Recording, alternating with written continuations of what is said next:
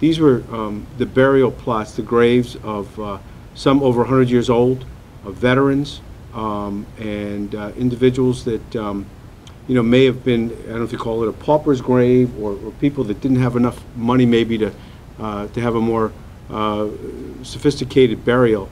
After we got the criminal complaint, our detectives made a site visit. And what we learned right from the beginning is that this part of the cemetery that they were continuing to work in was unlike other cemeteries that most of us have seen. It was up in the back in the northeast corner of the cemetery, abutted by residential areas that are separated from this by wooden picket fences.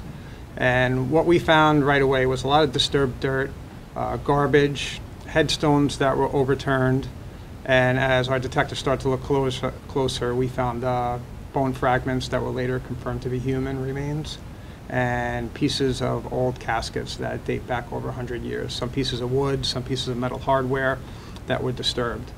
So after the site survey and speaking with some workers at the cemetery, we drafted a search warrant, and we served the search warrant on the cemetery and seized a lot of documents, including plot maps and financial documents.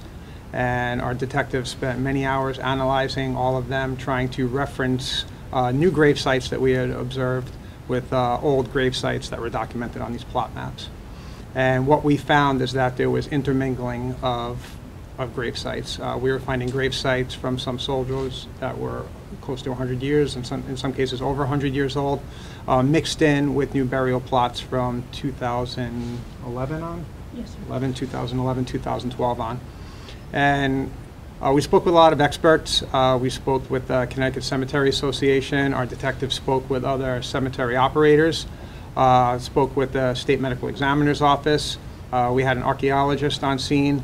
And then more recently, we utilized ground penetrating radar to get a better picture of exactly what was below the surface. And the conclusion that we came up with is that the cemetery was intentionally disturbing grave sites so that they could replot new graves, either adjacent to or in some cases overlapping existing grave sites. So with that information, Detective Biehn at Cintron authored and applied for an arrest warrant, and we arrested Dale LaPrade this morning, charging her with disturbing cemeteries.